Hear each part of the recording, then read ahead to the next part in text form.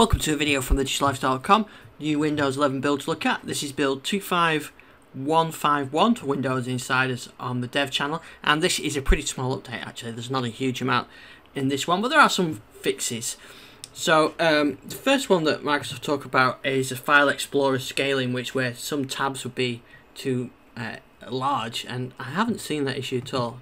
My tabs are working fine, and I've actually got really used to using tabs in File Explorer now, and it is a great way of being able to drag and drop between tabs and moving files between each other. It's really simple and works really well, so I'm glad they've done that.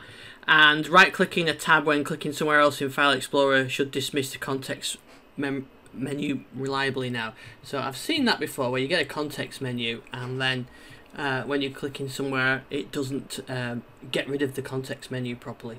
So that is good to see that that's been fixed. So you've got like a context menu like that, and then right clicking or clicking over there doesn't sort of get rid of it. They fixed the issue with where shutting down via start wasn't working. So if you went shut your machine down, this was a bug introduced in 25145, and they fixed that as well. It would reboot instead of shut down.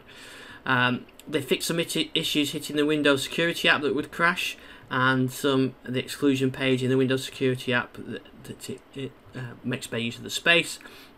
And they fixed an issue when trying to delete ports with Print UI, and some UWP apps not working correctly. So those are all the fixes. Actually, there's not a huge amount in there this week. There are still some known issues. They're working on issues with the micro material and acrylic blur effect on things like the start menu and notification center. I don't think I've seen any of those issues really.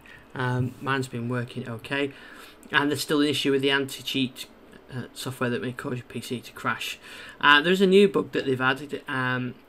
We're investigating reports that some insider experiencing bug checks with NetAdapter sys, starting with 25145. I've not seen that either. This is running on a pretty old Surface Go actually, and there's been no issues with that. There's still some issues with misaligned arrows in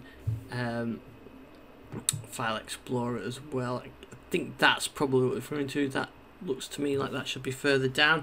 And there's still some issues with widgets and live captions. So that's it really. I would like to be able to show you more in a hands-on build video, but I can only show you what Microsoft have released this week. But I do like doing these and showing you what's going on for Windows Insiders. It's really easy to join the Windows Insider program. They've got a video on that on our YouTube channel if you want to have a look at that. You get all the dev bits, all of the bits that are coming out to future versions of Windows. If you're on the dev channel, if you're on the beta channel, you get the things that are coming to Windows next, and currently 22H2 is in the beta channel, and release preview you get things that are just about to be released. So you've got the choice. So I've got a video and explaining on all that as well on our YouTube channel. So if you like this video, please like and subscribe, and I'll see you on the next one.